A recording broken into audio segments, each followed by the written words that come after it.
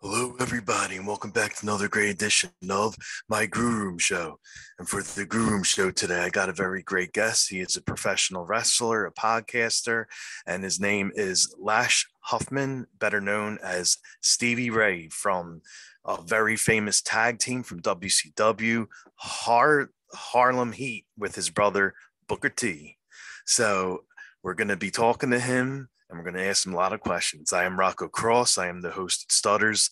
I am the host of the Grue Room, and my interview with Lash be coming up very soon. This is my Grue Room, and welcome to my nightmare. Stay tuned. Okay, welcome to Grue, and thanks so much for taking time out of your night and being patient with me getting on and coming on the show. Cool. All right. So like the first thing I wanted to start out asking you, I mean, I know you get asked like 1,000 questions about wrestling, so I'll turn it around a little bit, and I want to. Oh no, you can ask me. You can ask me about wrestling. Okay. You can ask me about wrestling. I just don't particularly like doing wrestling interviews, man, because Well, yeah. they get so monotonous. They get so monotonous. But Yeah, exactly. I do it. It's just some of the guys. I ain't trying to, hold up what you're trying to do, but some of the guys really don't know what they're doing. When I'm not saying that's you, but I'll quickly find out. Okay, if it's you, because some of the guys don't know what they're doing. They really don't know your career. They looked it up off the different things and come at you with these questions. And I'm like, okay, you're just reciting something that you looked up. And there's nothing wrong with that, but you really don't know who I am or nothing like that. You're just going through the motions. I hope that's not one of these, but I'll know eventually. No, it's not. I wasn't gonna make it focused on wrestling. I was just gonna ask like a few and then move on. It's all good. It's all good, man. It just that some of the guys do that. They in the podcast and they think they're podcasting, and they really just like, wrestling fans that's trying to, get to talk to wrestlers. There's nothing wrong with that. Hell, I was a young guy once, so it just trips me out sometimes. Like I'm like, hey man, where'd you get these questions, man? Because it's stuff I can't even remember. I mean, I can't remember. Hey, 19 so and so you wrestled. I did. Oh, okay. If you say so. Okay. No, I'm just kidding. Go ahead. I mean, you had like thousands of bouts, so it's hard to go back on a year and a date and pick the person you wrestle. I mean, you work everyone from Mach to Sting to Nash to Hall. So yeah, you're right. It was like, I don't know, man, but some of them I can remember. Most of them I can't. I can remember the big ones. Like pay-per-view stuff? Well, yeah. But if you wrestle somebody like 15 times, yeah. And then I start lying to the guys, man, I don't want to do that. You know what I'm saying? Yeah, I did, blah, blah, blah. And I don't even remember, but let's get to the next thing. I hope it's not that, man. That's all I'm saying. It's not, I promise. But because like I was involved with it for a little bit. Like I went to wrestling school, and I whose school did you go to? The pretty boy Larry Sharp was my trainer. I went back. Okay. I started back in like 2003. Mm-hmm. And I went to his school and trained there for a little while. Then I started doing it, and I did it for like about 7 or 8 years, and then stopped when I saw I wasn't going anywhere. But one of the matches I had, actually Sherry managed me, and it was like one of her like final shows she did right before she passed. Wow. Yeah, exactly. And when I met Sherry, like at the show, like she managed me for the match, and she is the sweetest person. And I wanted to start out by asking you how, your interactions were with her, as she was your manager for a good while. Oh, Sherry was the best, man. Professional. a person that had been in the business for a while, way before she got with my brother and I. So, you know, it was a easy, very, very easy transition. And, you know, I miss her, God bless her soul, but the times we had together were, you know, great. I still remember, man, some of the best times of my life. Nice. Yeah, she was really awesome. She was. Yeah. And I was like, I saw one of your podcasts, like the one you actually do. Mm-hmm. And you were telling a story that I found was sounded great because one of my all-time favorite wrestlers is Randy Savage, and Mm-hmm. you were talking about a story. I think it was when you and Booker went against Sting and Savage, Mm-hmm. and Flair wanted Savage to drop the elbow on Booker and Right. wanted Booker to kick out of the Right. elbow. And I was Right. cracking up laughing when I heard that story, and I was wondering if you could say that. Oh no, that was a true story, man. You know, I really don't like to get into the real behind the scenes stuff like a lot of people do. That because that's really not me. Because culturally, I grew up in another way than most professional wrestlers do, and culturally, where I come from and the way I was raised, we don't really tattletale about Oh yeah. certain things to the public and stuff like that. So I was really reluctant to tell some of the stories that I've told, because they were super serious at the time, especially if they involved myself, Mm-hmm. you know. But I could, back when I was doing my other podcast, I could take serious stuff and I could make it funny. That's the only way I could tell the story, because at that time, these wasn't funny things, if you Oh see yeah. what I'm saying. They're very, very serious things as it pertains to people's careers and things of that nature. So when you see like wrestling podcasts and people go, "Hey, Stevie, can you tell us some good stories?" And I'm not a good storyteller, man. But then, somebody can like my boy that I did my other podcast, somebody can get something out of me, and then I can tell it, but I can tell it in a funny way. And that story there, the night that happened, that was a very serious situation, because we was kind of between a rock and a hard place looking back on it. And my brother and I, we didn't know Randy Savage personally at that time. We just knew him as a wrestler. You know, years later, I got to know Randy pretty good, and I was always tight with him. And Sting, and my brother and I and Sting, we had kind of been crossing paths since we got to WCW. So we was pretty familiar with him. Well, yeah. But the night this happened, you know, we was kind of getting some, we kind of knew we wasn't in the cards. And back in those days, people would fuck with you on the slide, make it look like it's somebody else. And that night when we saw what was going down, and Mike Graham came in, he was the agent on that match, and gave us the finish and everything that was going on. As we're listening to him, we're like, what is this, man? What's going on here? Because we look at Savage like an icon. Yeah. You dig? Yeah, definitely. Who fucks with him? Who? So if you fuck with him, I know you don't care nothing about me. If you know what I'm saying. Oh, So that's just street talk. You know what I'm saying? If you know, in street talk, you know, where I come from, so you don't like this person, you definitely don't like me. So I'm gonna always have my eye open for you. That's just the way it is, you know. So when he came in and gave that finish, and however different layers it was to it, and he got to that part where, okay, and Book, you go to the top and you come off. No, I mean, Randy, you go to the top and you come off with the elbow, which is his finishing move. I know. And then he said, and Book, you kick out. Oh my God. You know, that's when I looked at my brother, and my brother looked at me, and we kind of like, that's because we're brothers, we kind of got telepathy, you know? So we asking each other with no mouth moving or nothing like that. Did you just hear what I heard? Yes, I just heard what you heard. Now, how crazy is this?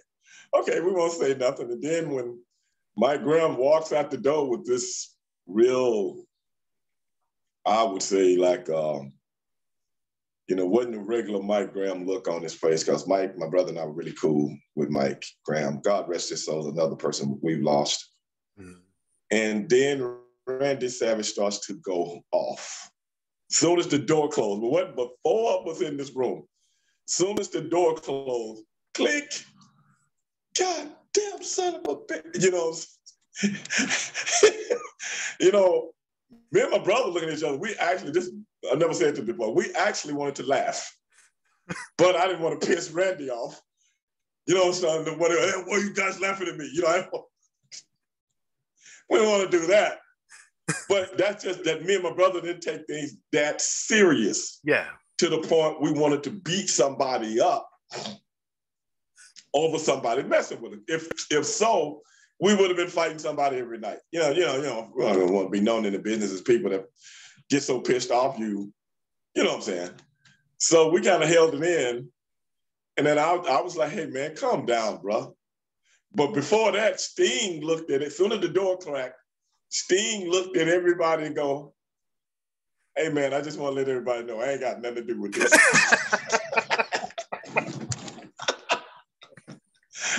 So he already knew what was up. You know what I'm saying? He didn't want nobody looking at him. You the odd man out of here. They fucking with us. They fucking with Macho. And then you look over here at the blonde, surfer type guy, and they ain't nothing but you. So that's true. That's a true story, man. And Steve go, hey, man, I just want everybody to know I ain't got nothing to do with this. So my name Bennett and I ain't in it. That's what he's saying, Oh, so my God. That's a true story. Randy's about to go nuts, man. He kicking and crazy about the dude was, he was livid. He was livid. And I said, hey, brother, calm down, bro. And then I said, brother, come on, man. Calm down. He's like, that son bitch, he trying to fuck with my career, blah, blah, blah. And I was like, look, man, come on, we'll just change it up. We won't do it. And he's like, what? I said, look, bro, we'll change it up. We won't do it. And he was like, man, really? Because in the business, you don't change. You know this. Exactly. You don't change what an agent can put in, you know what I'm saying, in a finish or the prequel to the finish. You don't change it because everything is leading to something else, and that's what they want. He was like, y'all don't care? I was like, no, man, because he fucking with us too. So what the hell, it's just the fact that me and my brother had so much respect for Randy Savage. Oh, yeah. This is the honest to God truth. We had so much respect for him. We couldn't do that, man. We couldn't do it. And I know we had gotten our orders to do it, but we couldn't do it. So I said, hey, man, you come off with your deal. I think we changed it to his double sledgehammer instead of his elbow. I can't even remember because I can't remember the match. Yeah. And I said, I will come in and make a save. And he was like, man, he was like, cool. Ever since that day, Macho Man was like, we was his boys. You see what I'm saying? Ever since that day. And we did the whole finish and everything, but we changed that. And we were like, what they gonna do? I mean, what they gonna do? Fire us? They're already trying to get rid of us. We already knew that. You know what I'm saying? With Ric Flair now. His regime, if you will. And so that's what we did, man. And it was a great match. We did to finish the whole thing. We do. I think somebody ran in on us. Somebody ran in, and we didn't really get a 1, 2, 3 at the end because somebody that they had heat with ran in, and me and my brother ran out. Something like that. I can't remember. But yeah, that's a true story. Wow. True story. My God.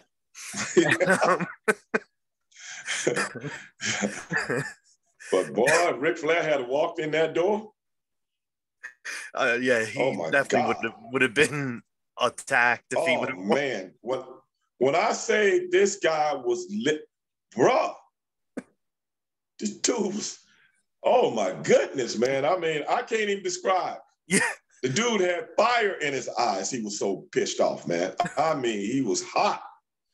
And I don't know if Flatlin was fucking with him because he had just came from New York and, you know, they was bringing him in, putting him, you know, giving him the push or whatever. I don't really get involved in that, but, you know, hey, but me and my brother's like, Rob, man, look, hey, man, Macho's mad. Look, bro, that's amusing to us. You know what I'm saying? He's really pissed off. You know, we just know it from television. He's a real guy right now, ready to kill somebody, man. You know, well, that was kind of funny. But then we had to look up and go, oh, wait a minute, he's really mad. You know what I'm saying? We got to act serious now. Oh, yeah, man. It shouldn't do that, you know. So yeah, man, if Mach was here, man, God rest his soul, I would love to have interviewed him and talked about that night. Oh my because God, that would have been awesome. Only 4 people, until I told that story, only 4 people know about that night because it wasn't around anybody else. Yeah, exactly. Just us 4. And me and my brother, we never even talked to the boys about it, you know, because that's the way we were. I'm not a gossip guy, you know, so I didn't go back and say, hey, man, Rock was really pissed off. He wanted to go kick Ric Flair. I said, man, my mother always told me and my brother, stay out of other folks' business. And that's just the way I am, bro. Yeah, exactly. Oh, you know, I got to take care of my own stuff, bro. Yeah, definitely. Yeah. And you also, like, in WCW, like, one of the best things to happen in WCW when they start beating the WWE was the whole NWO and how Hulk Hogan goes to Hollywood Hogan, and you were part of that group. And I wanted to ask you, at that time, being part of that group, how was the hype? Because the crowd was really into the whole new world order, and how was like being part of that group and all the hype around it. That's what made it fantastic, man, because it was something, a faction had never been done in professional wrestling before. Not a faction, almost like a hostile takeover. Yeah, you know exactly. What I'm saying, or something like that, or coup d'etat. You know what I'm saying, in governments or something like that. That had never been done before. And I think that was the real, genesis of the whole thing, man. And I think that's what made it so good. But you just had people behind the scenes that didn't know how to purvey it like it should have been, because you had so many people, you know, running their own gimmicks within the gimmicks. So, But other than that, man, I think that's why it went over so good, because it was something fresh and new that had never been done before. You've had little groups here and there in professional wrestling and stuff like that, but you had never seen something whereas we're going to take over this whole wrestling organization. You know what I'm saying? And either you were on this side or you was on this side, you know, that kind of stuff. So I think that's what made it great for me. And it was exciting for a while. And then it started to taper off, but just like everything else. But it was very exciting for a while. And I think that's why the fans really, but the thing to me is that they had to keep it serious. To me, one thing about it, they didn't keep it as serious as they should have kept it. But you can go back in hindsight and pick out 50,000 little things, you know, that was wrong with it. But we shouldn't have had anybody in that we shouldn't have had pussies. You're right. I'm sorry. I'm just being honest. We shouldn't have had no pussies. I'm serious. Because fans, professional wrestling is professional wrestling, but it's just certain pussies we shouldn't have never had in the group. People like Marcus Bagwell, who's scared of him? I know, you're right about that. Guy can't whoop gnats out of his own ass. Who's scared of him? So that's when you start to water down things. You know what I'm saying? You should have had nothing but, it's like gangsters. If I'm taking over your territory, okay? When you had Al Capone and Buzz Moran and all these guys back in the 20s and 30s, you don't come on my block, baby, or it's something going down. So when I come on your block, baby, I ain't coming with no pussies. Oh, I know. You dig? Oh, definitely. So Definitely. it should have been nothing but, people that people look at and go, well, yeah, that's the NWO. You know Yeah. what I'm saying? Yeah. But but then they start to do these certain little factions and this, that, and the other, and it became what it was. But at the end of the day, hey man, it was fun while it lasted. Oh, definitely. Yeah. I mean, that beat the WWE. So like And you then guys were doing something right. and then Vince started doing a lot of the stuff. You remember that? He started doing I the do. factions and stuff. So I so do. it must have did something. Definitely. I'm just saying, but it was a good time, man. Not trying to throw salt on nothing or just like that on nobody, but that's just how I see stuff from my point of view. Oh yeah, yeah. Yeah. And like you and Booker, like you guys toured up in WCW, winning title after title after title. And Right. was there any tag team you wish you had worked, because you're WCW Yeah. and WWE Yeah. and Yeah. We wanted to do a program with the Road Warriors, but for some reason the office never did it. That's my only regret in my whole wrestling career. Oh wow. Damn, okay. That actually would have been crazy. Yeah. That And would have why been the a office didn't crazy see feud. why the office didn't see that, we have no idea. Me and Animal talked about it for years, man. And another brother we've lost, God rest his soul. Yeah. Every time we see each other, we talk about, man, what kind of money we could have drew. You know what I'm saying? Oh, definitely. Yeah. But it's just like anything else, man. But when you had it right there and you didn't do anything with it, then I questioned the, people that were running the office at that time. Yeah, true. You're right. Yeah. And then later on in WCW, they had Booker go his own way, you went your own way, and you both had singles careers. And one of the guys you did, you had a match with during your time working singles was Chris Jericho. And of course, Jericho is one of the big wigs in AEW now. Like, did you ever reach out to Chris, or Chris reach out to you about doing like a possible stint there? And no.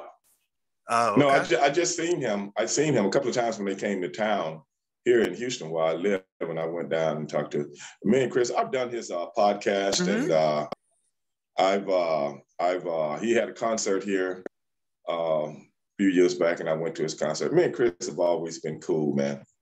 And he's a good guy, man. And it was fun working with him. Nice. and I know you stay in shape. Booker stays in shape. So would you guys? I know you probably get asked this all the time. Like, if they brought you guys back for one more match, one final match, like, who would you want to work for that final match? Frankly, I wouldn't go back and do another match. Okay. No, frankly, I wouldn't go back and do another match. As far as I'm concerned, Harlem Heat did what we did, and I want the people to remember what we did, and that's it. As far as I'm concerned, Harlem Heat is dead. Okay. Yeah. As far as I'm concerned, Harlem Heat is dead, never to come back again.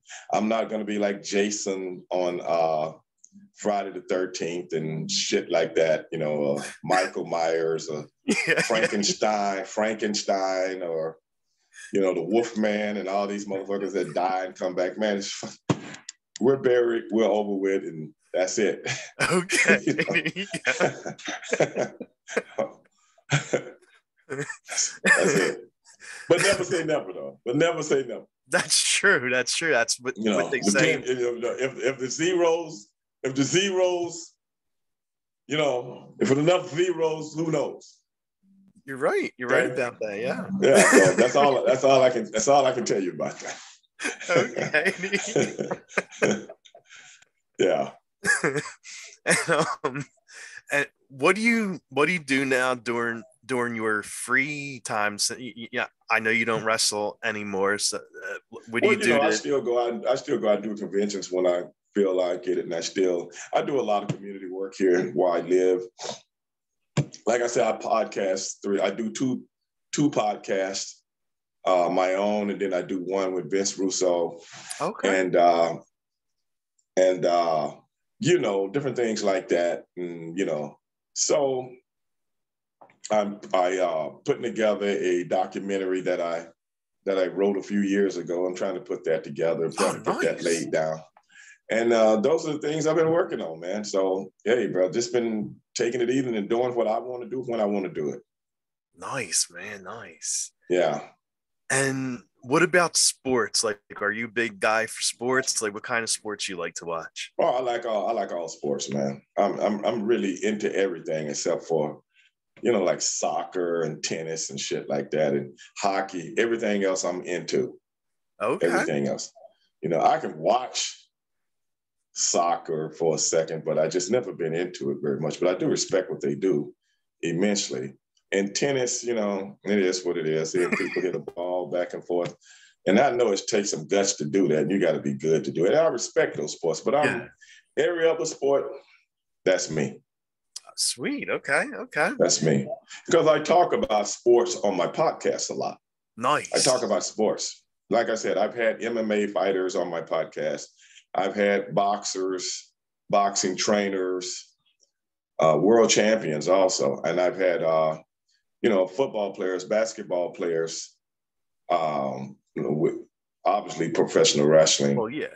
And we have great conversation. But I've also had, people that are out in the community doing what they do. I've also had, women on to talk about some of the social things that's going on and, just pop culture and things of that nature, just to free things up. Actors, what I'm saying, actresses, things of that nature, people from the music industry. So I'm pretty broad with my podcast. I don't do a lot of wrestlers. Every wrestler I know do a wrestling podcast. I don't do a wrestling podcast. I'm a wrestler that does a podcast. Yeah, exactly. If that makes sense. Exactly. Yeah. And I'm a person that I'm known for professional wrestling, but professional wrestling was not what I got up and ate, dreamed, and lived about on a daily basis. Wrestling to me was a job, a good job at that, and a job that I really loved. But my focus has never been just professional. Now, even back when I wrestled, when it was time to wrestle, I wrestled. When it wasn't time for me to wrestle, I didn't really think about wrestling.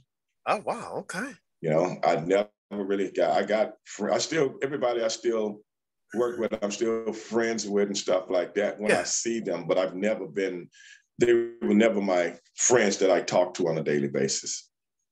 Now, my brother, on the other hand, he's more like that. You know what I'm saying? Yeah, he's more like exactly. Wrestling is his whole life, and he let, other wrestlers stay at his crib and shit like that. I've never been like that. Well, there's only a few wrestlers I know that I was cool enough with to let them stay at my home. Well, yeah, definitely. But a lot of people are like that because that's why they're into stuff like that. But I've just never been. I got my own friends. Yeah. I mean, you have your personal friends and your work friends. That's that's how it is. Yeah. Yeah, exactly. Yeah, definitely. Yeah. Because that's why I'm saying my podcast. People always ask me, "Hey, man, why don't you have this person on or this person on?" But okay, I might try to get them on, but I like to talk about other stuff other than I'm from the wrestling world. So when I'm talking about something, I already know it. It's like doing a test in school that you already stole the answers. You know what I'm saying? You already stole the answers, so I'm gonna get this right. But I love talking to wrestlers about things, that we can kind of you know what I'm saying, have conversation about this exactly. funny and stuff like that. And the audience gets a kick out of that. So it's not a conventional wrestling.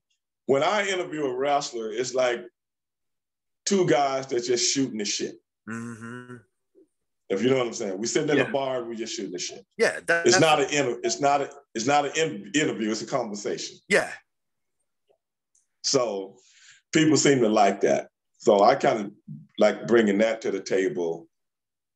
And when I interview people from other sports like drag racing, I've had a few drag racers. Oh wow. On and champions, and I make references to what they do. Like you lucky. My mother had a 9-pound kid that grew up to be 6'5" and 290 pounds.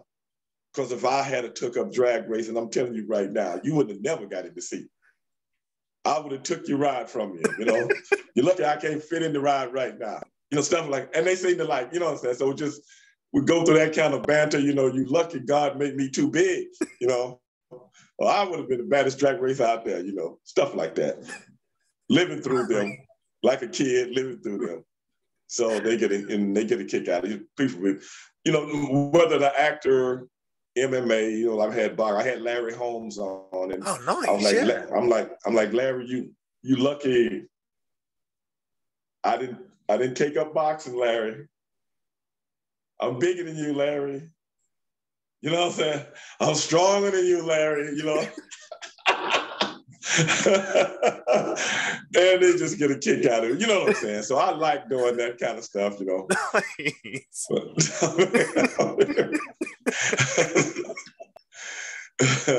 And Larry Holmes, he just laughed. And they just laugh, he's like, because he probably would have beat my brains in or something like that. But it's something to think about, like a kid, you just think about, what if I had to box you, Larry? Right. Right. Larry, 290, baby, 6'5", fast. I can move, Larry. This guy been boxing since he was 7 years old. What would I do? Exactly.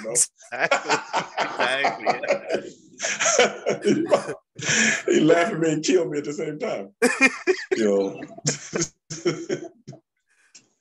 But it's good. But it's good to have those conversations with people that I admire what they do.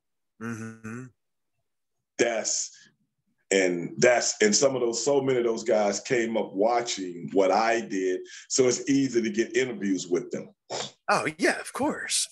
Yeah. So that's something that I really like doing. Nice. I mean, I know exactly what you're talking about when, you said that wrestling was a job, and when you leave, I mean, especially me, when I leave my job, I don't want to talk about it when I leave my job. I just want to talk about other things. I don't want to think about it until I go back the following day. Right. Exactly. So yeah, I totally get that. Yeah. Yeah.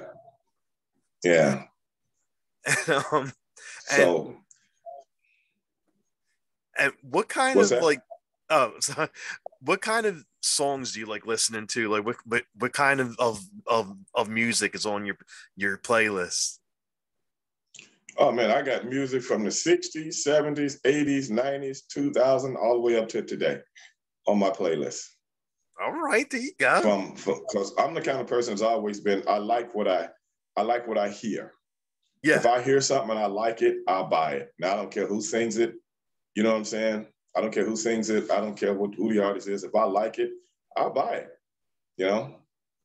Or nowadays I'll download it. Well, yeah, everything is streaming and downloading now. So, right. But that's what's in my playlist, man. From, oh my God, from James Brown to the Rolling Stones. Oh my God, man. I got a litany of people that I have to put my music in categories. Wow. Because I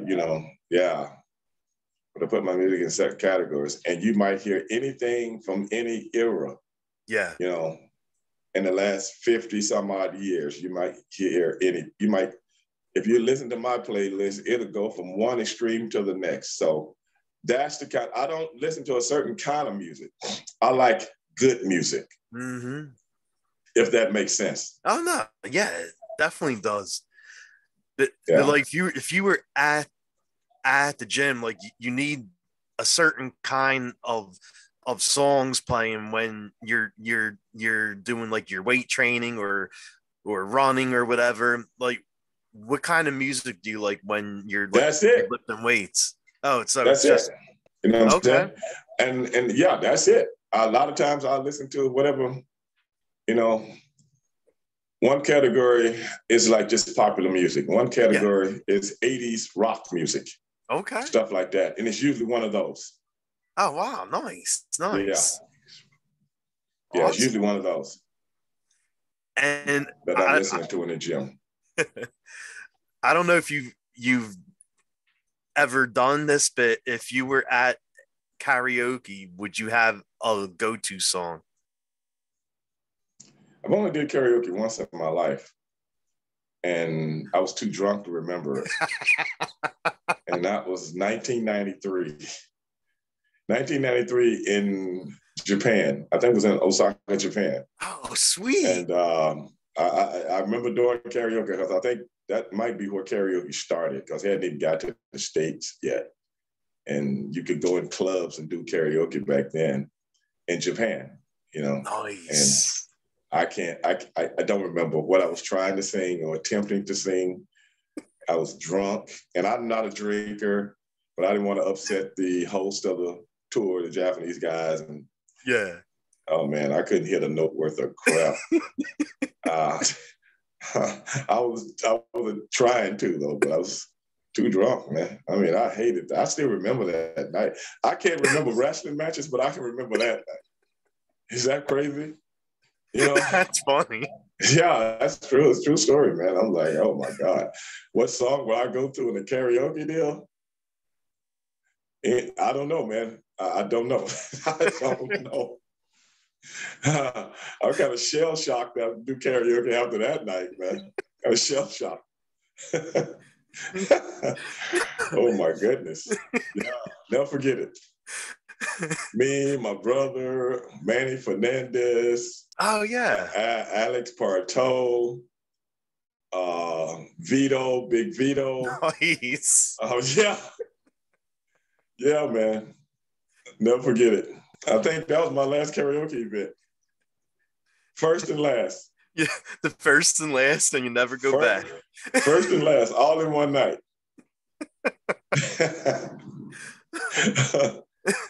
No, bro. But what song I would go to, I have no idea. I was singing the other night on my podcast, and people were like, "Hey, Stevie, you can really sing." I'm like, "Yeah, man. I used to love singing when I was in like junior high, man." And Oh, okay. but I got kicked out of the choir. I got kicked out of the choir, so that was the end of my singing career. Oh, damn. Yeah, I can't remember why I got kicked out. Guess I was acting up or something like that. But but yeah, junior high, I got kicked out of choir, man. So yeah, it is what it is. Look at me now. Yeah, hey, that was probably a good thing you got kicked out of choir Yeah. because I went don't on know. to make money with wrestling. Yeah, but it's not like I wanted a career in it or nothing like that. But I did enjoy it, you know. So Yeah, definitely. so on my podcast every now and then I'll start if I'm doing if something comes up a subject like that, because sometimes I do my podcast where I just talk to the fans, Mm-hmm. and you can see my stuff behind me. I'm in my area right now where I do my podcast, Okay. and if the subject comes up, you know, I'll start singing a song, you know, see if anybody remember it, you know. And it's funny with the club. Hey, Steve, you can hold a note. I'm like, yeah, man, your boy can do a lot of stuff, man. You just don't know. It's fun, but we have fun with it though. Yeah. Nice. And I always ask guests when I have them on because I think I was telling you like I'm a big horror fan, and I always ask like what are some horror movies you like to watch if you're a fan of horror. Well, I just gave you a few that I'm not going to be as it pertains to Harlem Heat. I gave you those. But I'm gonna tell you something, man. When it comes to horror movies, I'm a big, big proponent of horror movies from the 50s and the Oh, 40s. okay. I like the old horror movies. Like when I was a kid, they came on. And then as time progressed, you didn't get to see them anymore. Mm-hmm. But now I can pull a lot of them back up, like Frankenstein meets the Wolfman, stuff like that. Yes. Stuff like with Lon Chaney Jr. and, Yeah. Boris Karloff and all these guys. I love that stuff, man. I love it. And I even go back sometimes and look those movies back up and watch them, man. I still do to this day when I get a chance because, hey, man, that was a big part of my childhood. Exactly. And back in those days, you only had one television in the house and, 50,000 commercials came on and then somebody might want to watch something else and this, that, and the other. And you never really got the chance to really, once you get more mature, you can figure out the dialogue and things of that nature. Mm-hmm. That's what I really like when I got older. I started to do is listen to the dialogue to see where this movie is taking me and stuff like that and try to figure out what's going on. As a kid, you don't really care about that. You just were ready for somebody to get eaten or killed or thrown off a cliff or whatever, burn up, shot, that's all you kind of came with them about. But, as you got older, you kind of figure, you kind of get into the movie business and who wrote the movie and why they wrote it, or, the screenplays and stuff like that, because a lot of these movies come from books and how people can take stories from books and then make them into a screenplay. And, you only got an hour and a half, hour and 20 minutes to get the dialogue right to make it make sense. And who knows how much they had to edit out and this, that, and the other, and still make this movie make sense and things like that. And I really got into doing stuff like that as a young man. And I still do it to this day. And so that's why I like movies from the era of No Return, the drive-in era, man, the drive-in movies, yeah. And things of that nature. So it's like, hey, man, the wolf guy's coming, man, or the Dracula, man. He's behind the door, man. Don't nobody see him? That he's hiding, man. What's wrong with this lady, man? She don't see the duty right there, Then they make that scream, oh, that's your ass, baby. You should have looked back there, like that. That kind of stuff, man. Oh, I love it. Just sitting there thinking about it gives me goosebumps. But yeah, those things. But one movie I liked in modern times that I thought, when I saw it, it brought back that feeling of when I was a kid. And I went to the movies, the movie to see this movie. And I think it was 1982 or 1983. And it was a movie, The Thing. And John Carpenter. Yeah. John Carpenter redid The Thing. Yes. The movie version from the 50s. Yes. And he made it, even though it was a modern day movie, but it had that 1950s type, you don't know who's who. Exactly. You don't know where it is. All of a sudden, somebody's not around. Where is he? Type feel to it. You know what I'm saying? And that movie, man, I love that movie. Kurt Russell is one of my favorite actors of all time. And Kurt was the lead in that, man. And great movie, man. Great movie. Great dialogue, too. Great dialogue. Some of the things it's definitely a classic. Oh, man, love that movie, man. So that one brought back my childhood, and I'll be forever grateful to John Carpenter for doing that, man. Because I've seen a lot of John Carpenter movies, but this one, if you know the original thing, the movie took little tidbits, the plot, but man, made it much, much better. Exactly. Yeah, he didn't put no love affair in it with some chick. Every movie back in the 50s got to have some nice looking chick that's in the way and shit like that. He didn't do that. You know what I'm saying? He just gave you a good old fashioned horror thriller. No women in the movie. I loved it. No women. Some woman getting in the damn way. you know what I'm saying, or having a love affair on the side. And next thing you know, your guy you're in love with, it's the thing. You know, I'm glad he didn't do that. You know, like the original thing, you know, the guy, the main character, you know, he had a little, I don't know, a little affair with the chick that was working at the base. Man, that was good for back then. But I'm glad he didn't bring it to the 80s, man, you know. Because in the 50, you always got to have a nice looking chick in there, you know what I'm saying? Yeah, of course. So you can have that scary face, you know, on the billboard, you know, the flyers that they make. And then have the monster over here, you know, that make everybody go see the movie. You know, I'm like, damn, bro, do they got any regular looking chicks that can get ate up or beat up or thrown out the window? What about the regular looking chick? You know, there's always got to be some beauty, you know what I'm saying? I know, you're right about that, yeah. What's with that, dog? You know what I'm saying? I mean, ain't no women like this going to be standing on council by herself any damn way. What I need to be standing council for the way I look. You know what I'm saying? Right. Yeah, man, take your ass back to the city, man, where you belong. There's a Frankenstein out there, Wolfman, all kind of stuff, man. Always, man. But I loved it, man. I'm talking about it now, but hey, I loved it, man. So yeah, that's about the best. That's about the best I can answer that one, man. Okay, there you go. I always got the beautiful buxoms. I know, exactly. That's how it always was. Ain't got nothing better to do to be out here in the middle of the woods with 50 guys. You got nothing better to do. Damn. Shit. And with Halloween season coming up, do you ever go to any of the haunts, like the haunted houses and the hay rides and all that? Actually, no, man. I've never been into that kind of stuff. Okay. No, never have. I swear to God, never have, because they got a lot of them here when the Halloween stuff comes up, and this, that, and the other.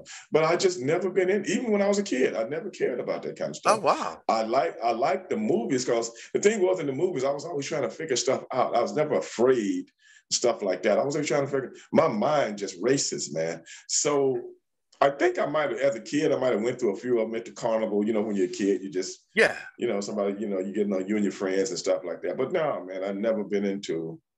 Never really cared about Halloween very much, man. Oh, okay. Never have. Okay. I don't know why. And like, what about like food? What is your favorite like cheap food or junk food?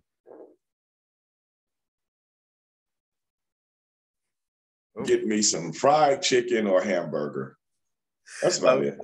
Okay. And, you know, I try to stay away from McDonald's, because even though McDonald's probably sell more food than all those other places put together, they got the worst hamburgers on earth. But when I go to McDonald's, I always get chicken nuggets. I love the chicken nuggets, yes. Yeah, because everybody else chicken nuggets taste like crap. I know, you're right. But McDonald's chicken nuggets taste good. So that's what I usually get.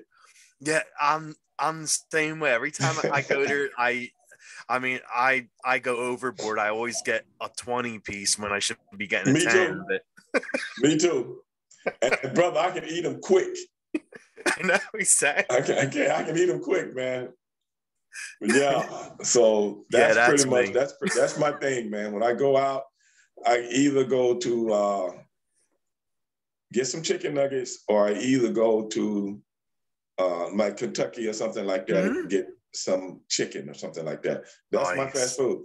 But I really eat. I cook a lot. I eat a lot of my, you know, stuff that I like, stuff like that. Yeah. So that's basically what I do. But on weekends, I like to step out every now and then.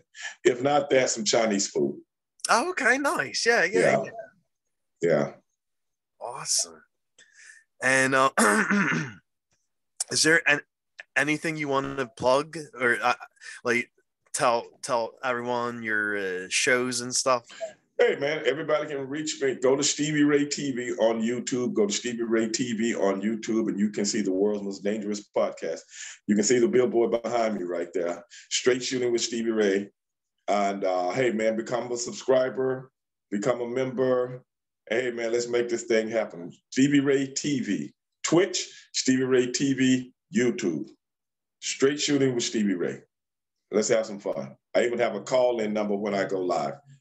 So Wow. It's all good, bro. Wow, you definitely have all of your ducks in order, right? Like you got the Twitch, you got YouTube, you got Instagram, everything flows. Yeah. Stevie Ray TV, all of it.